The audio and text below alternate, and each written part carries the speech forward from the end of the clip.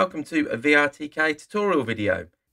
In this video we're going to change the design of the curved pointer and provide a different style. We're going to turn it into having this animated line and a nicer cursor destination. Please consider becoming a VRTK patron. There are plenty of membership levels to sign up at, and it really helps to fund these videos. Thanks to all the existing patrons and those patrons who are at the relevant level for a video shout out. You'll see your name scroll up on the screen. Thanks for your support. To start with, we'll go to our curved pointer game object, and then we need to change some of the pointer elements to style it accordingly. If we expand this, we can then see there are some child game objects and one is called pointer elements. If we click on this and expand it, we can see there are three pointer element types. There's the origin, which is the game object used to determine where the pointer starts from. The repeated segment, which is the repeated game object for each segment of the pointer, so that would be the line from start to destination. And then there's the destination, which is the pointer cursor. So for this example, we're only going to be changing our repeated segment and our destination. We can leave the origin alone. So if we go to repeated segment, we can see this has two settings, the valid container and the invalid container. The valid container is when the pointer is touching something valid, so it's in its green state by default. And when it's touching something invalid, it goes to the invalid settings, which is its red state by default. We can see the two things that it needs. It needs to know the container for those game objects that determine the graphics for the repeated segment, and it also needs to know the mesh container. We can just click on these and it will take us straight through into the element that's got this information. So we can see here valid container, and if we click on valid cube, we can see that takes us through to valid cube on elements cube. So elements cube is what gives us that solid line, and we're going to replace it with an animated line, and the object pointers prefab comes with one that we can use by default.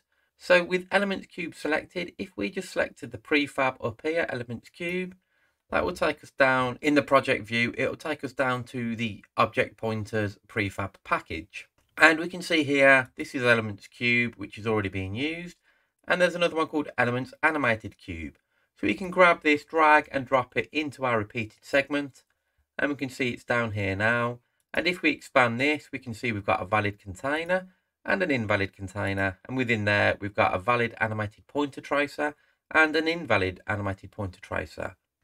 We no longer need elements cube, so we can select that and we can either delete it or just turn it off. And then if we go back to repeated segment, we can just change these accordingly. So for the valid element container, we're going to use the valid container inside the animated cube. So grab, drag and drop. And then for the valid mesh container, we're going to use the valid animated pointer tracer. So again, grab, drag and drop. And we'll do the same for the invalid elements as well, just taking them out of the invalid container of the animated cube. So invalid container, grab, drag and drop, and invalid animated pointer tracer, grab, drag and drop. And there we go. We've now set up this to have an animated line. We can close that down now. And then again, if we go to destination, we can see this has a valid container and inside there a valid cylinder. And this cylinder is just a simple cylinder mesh. So we're going to replace this with some custom meshes. In this project, there is a global resources folder, and in there we have a models folder. You can use whatever models you like for this, but if you want to use the ones from this project, then feel free. So inside models, we have hollow cylinder and tube. So if we go up to our destination, unvalid cylinder, I'm just going to grab hollow cylinder and tube, and I'm going to drag them in and make them a child of valid cylinder. And we can see that they've appeared there. So for tube, I'm just going to set this to 90, and then I'll set the scale to 0.5, 0.51, and we can leave the position as is. And then hollow cylinder is going to be a glow that extends up from that cylinder. So with hollow cylinder selected, again, I'm just going to set its rotation to 90, and we'll set its scale to 0.5, 0.5, 100, and we'll set its Y position to 100 as well.